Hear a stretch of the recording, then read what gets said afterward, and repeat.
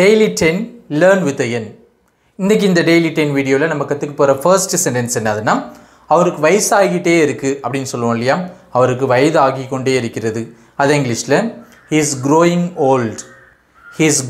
old அப்படினு சொல்லலாம் அப்படி இல்லனா he is getting old அப்படினு சொல்லலாம் அடுத்ததா பலர் சேர்ந்தா காரியம் கெடும் அப்படினு சொல்லுவோம் அல்லது பலர் பேர் சேர்ந்து ஒரு காரியத்தை செஞ்சா அது உருப்படாது அப்படின்லாம் சொல்லுவோம் இல்லையா அது எப்படி இங்கிலீஷ்ல சொல்றது too many cooks spoil the soup அப்படினு சொல்லலாம் அடுத்ததா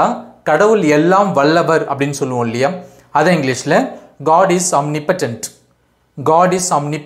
அப்படினு சொல்லலாம் இந்த இடத்துல omnipotent அப்படினா என்ன அர்த்தம்னா எல்லாம் வல்ல அல்லது எல்லாத்தையும் செய்யக்கூடிய வல்லமை கொண்ட அப்படினு அர்த்தம் அடுத்ததா கடவுள் எல்லாம் அறிந்தவர் அப்படினு சொல்லுவோம் இல்லையா அது இங்கிலீஷ்ல God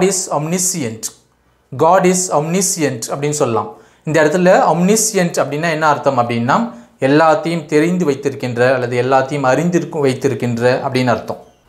கடவுள் எங்கும் நிறைந்திருப்பவர் அப்படினு சொல்லுவோம் இல்லையா அத வந்து இங்கிலீஷ்ல God is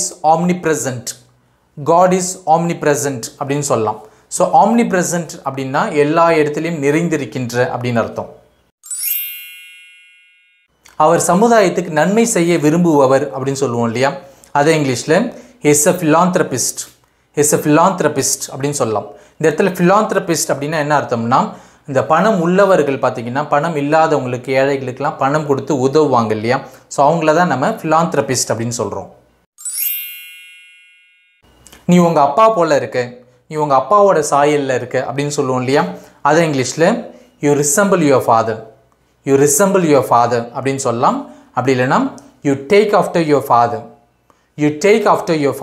அப்படினு சொல்லலாம் அப்படி இல்லனா you look like your father அப்படினு சொல்லலாம் உன்னுடைய கெட்ட பழக்கங்களை கைவிடு அப்படினு சொல்லுவோம் இல்லையா அது இங்கிலீஷ்ல give up your bad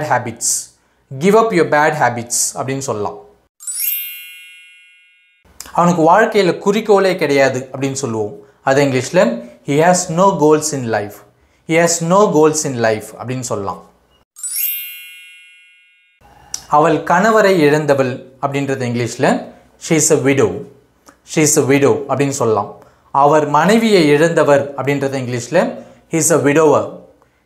widower அப்படினு சொல்லலாம் அவ கொஞ்சம் பதட்டமா இருக்கா அப்படினு சொல்லுவோம் இல்லையா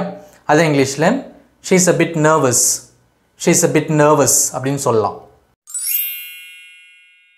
and finally அது கிழிந்துள்ளது அப்படினு சொல்லுவோம் அது இங்கிலீஷ்ல it's torn அப்படினு சொல்லலாம் அது உடைந்துள்ளது அப்படின்றது இங்கிலீஷ்ல it's broken அப்படினு சொல்லலாம் that's it subscribe for more videos thank you